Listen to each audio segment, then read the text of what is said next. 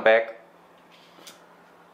Alright, welcome back to another speed surfing tutorial. In the last one we focused on how to break 30 knots and we talked about the basic technique and the gear you will need to break 30 knots. In this one we're going to go a bit more into depth into the tuning of the sail and what board and sail you will need to break 35 knots. And trust me, speed surfing gets so much fun once you get beyond 35 knots. It is so addictive, so let's get into it. Okay, so the first aspect we will need to focus on is the spot and conditions you will need for 35 knots. And it's pretty simple, you will need more wind compared to reaching 30 knots and you will need flatter water. So look for the flattest spot that you have in your region and you will need a day with at least 20 knots, I would say, to break 35 knots. It's better to have 25 to 30 knots probably. And if you do not have a spot that is relatively flat and windy, well, it just gets that much harder to break 35 knots, but it will be more of an achievement if you do it. So yeah, look for the flattest spot and look for the most wind you can find. Basically, that's the key to speed surfing, being at the right spot at the right time. Now let's get into the things that are more in your control, which is the gear and the preparation. The most important part about speed sailing is to always try to improve your stance and your technique while speed surfing. Remember that the legs, not the arms, translate the power of the rig onto the board and onto the fin. It is really important to have a lot of leg strength while speed surfing.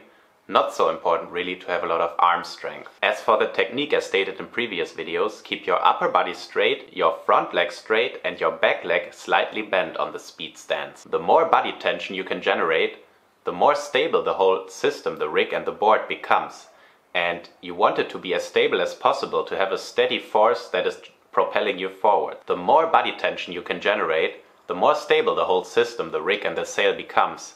And the less you will get bounced around by waves and chop and gusts. And you want to have a steady force that is propelling you forwards. You can really see this really nicely by watching professional windsurfers, professional slalom windsurfers in particular, sailing, because when you watch them, their rig and their board, they don't move around a whole lot.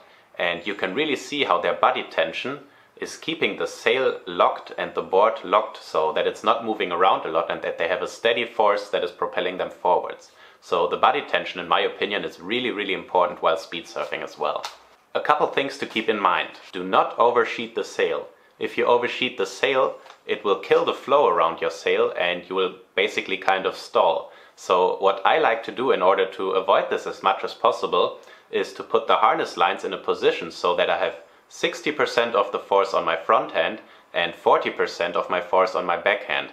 If I had it 50-50, I would have more of a chance to pull the backhand and by doing that killing the flow around the sail and oversheeting. So by having it 60-40, the sail opens kind of a little bit more and I never oversheet the sail. So this, for me at least, works very well while speed surfing. And yeah, another tip, do not overload the back leg. If you put too much pressure on the back leg, you will push too much on the fin and you will increase the drag of the fin, slowing you down. And in the worst case, if you push too much, you will have a spin out. And you do not want that. So the back leg should always be slightly bent and most of the pressure should be generated over your front leg, which should be very locked and straight. And this is what's generating the lift onto the board, is the pressure of the front leg. So you want to have most of your body tension translated through the front leg onto the board.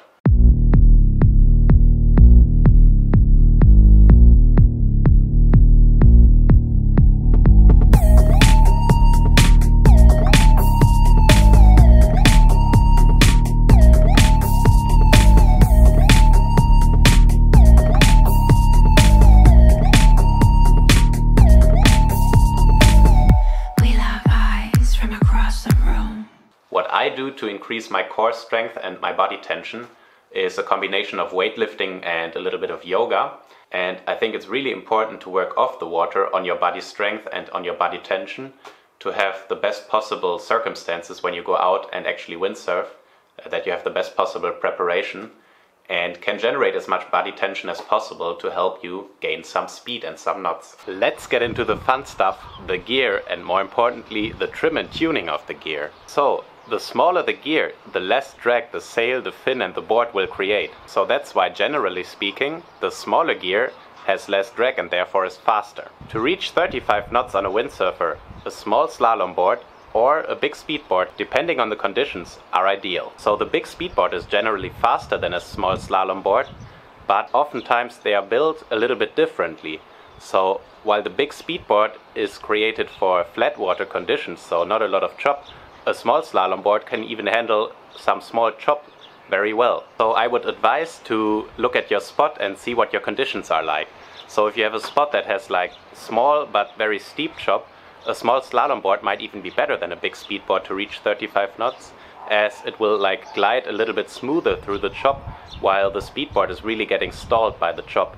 But that depends on the speedboard a lot. And on the other hand, if you have a spot that has like perfect laboratory conditions and perfect flat water, a big speedboard is better for reaching 35 knots, I would say, as you can get that little bit of extra speed out of the smaller speedboard compared to the slalom board. So yeah, the shape of the board really determines its characteristics and what sort of conditions the board is ideal in. So let's briefly talk about some of the characteristics of the shape and what they will do on the water. And yeah, guys, I'm really no expert on this, so I will just briefly explain it. I hope I don't get anything wrong. So let's get into it. So first of all, the V in the bottom of the tail determines a lot how the board rides. If you have a big V, the board will be a little bit more controllable, and if the board is perfectly flat in the tail, it will be faster but harder to control. So let's say in choppy conditions, maybe you want a little bit of V in your tail, while on a perfect flat water course like La Palme or somewhere in the tidal creeks, you want maybe a perfectly flat bottom shape. And the next thing is the rocker.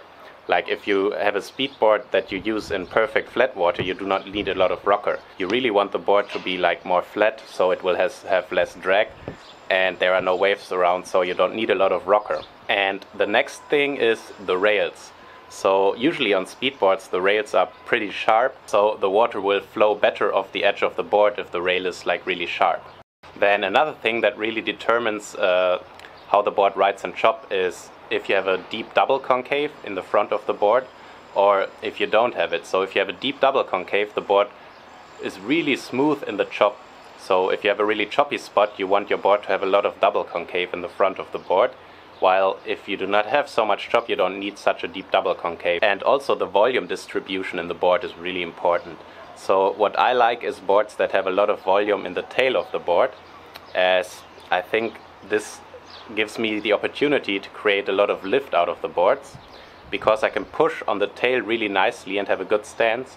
And I don't really know how to explain it, but it's just the feeling I have if I compare some boards that have a lot of volume in the tail and some boards that don't have so much volume in the tail, that the board that has more volume in the tail will generate lift much more easily.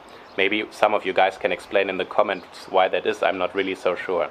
So I have like basically two boards that are kind of designed for like the same wind range, but for somewhat opposite conditions. So I have this board over here, which is the 52 Modena Speed, and I have the 62 wide board, the 98 liter slalom board.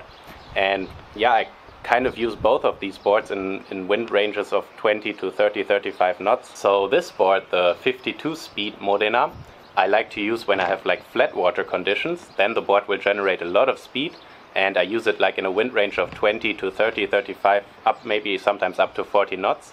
And the 62 slalom board I also like to use in those wind conditions. But if I have a little bit of steeper chop and maybe more gusty conditions, I will go for the 62 Modena. And I can get 35 knots on both of these boards very easily, but it depends really on the conditions what board I like to choose. So like these are just some things for you to keep in mind when choosing which board you want to break the 35 knots, to keep in the back of your mind. Okay, so let's talk about sails. So why do we even need cambered sails? The reason is that the pressure point on cambered sails just stay in the same place, so they are a lot more controllable, so it will be a lot easier for you to transmit the power of the sail onto the board if you have the pressure point always in the same place, more or less. So yeah, that's why we really need cambered sails. And also the slalom sails, they have a big open leech on the top, so a big loose leech, so the sails have a lot better release on the top of the sail, which you want while speed surfing. And talking about that release, I think it's really important. Most people I see, they don't put enough downhaul onto their sail, so the sail doesn't open up enough and the pressure is not being released really well by the sail. So I think a good rule of thumb would be to put more downhole than you think basically when you want to go speed surfing. Especially compared to slalom, I think you need a little bit more downhole. So probably most of the time if you put 1 centimeter more than what you think you need, you're on the safe side.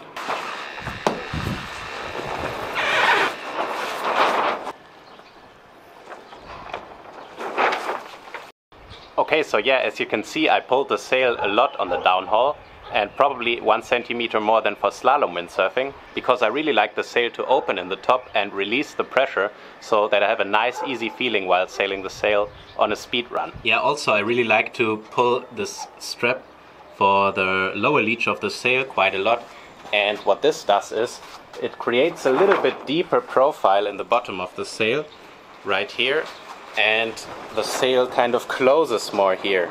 So that's really what you want on a speed sail. So you will have a little bit more power. So if you're struggling with the conditions, you might not want to pull the strap too hard, but if you feel that you have enough control and maybe need even more power from the sail, really try to pull that strap, which a lot of people don't do. Okay, yeah, the last thing about the sails is the outhaul. So on these sails, which are the 0.7 AC speed, they already have a quite deep profile. So here I really don't need to let loose a lot on the outhaul. Maybe sometimes I even pull a little bit if I sail on a square course. But depending on which sail you have from which manufacturer, you might want to really open the outhaul. Or if it's a really deep sail, you might even pull it a little bit. But this really comes down to preference and depends a lot on the manufacturer, as the sails vary a lot in how deep the profile is. Alright guys, that's it for this episode of the speed surfing tutorial series. I hope you found some useful information in this video, and what I think is the key takeaway from this is when you want to become better at speed surfing, don't be lazy. That's what I did a lot of times. Like you rig and you tune your gear on the beach and it doesn't really work and you just keep sailing, and that's really the mistake. You really need to find your trim and your tune, and that's a lot of work. Sometimes you need to come back to the beach, change a setting by a few millimeters, go back out, change it again, and only by doing that you will find the sweet spot on your gear. And yeah, so that's like the key takeaway also for me, because sometimes I'm also lazy. Don't be lazy. I hope the tips in this video were helpful for you. If so, maybe leave a like on the video, also for the nice sunglasses, and I will see you in the next episode where we will discuss some more advanced tips on how to reach 40 knots. Until then, see you guys.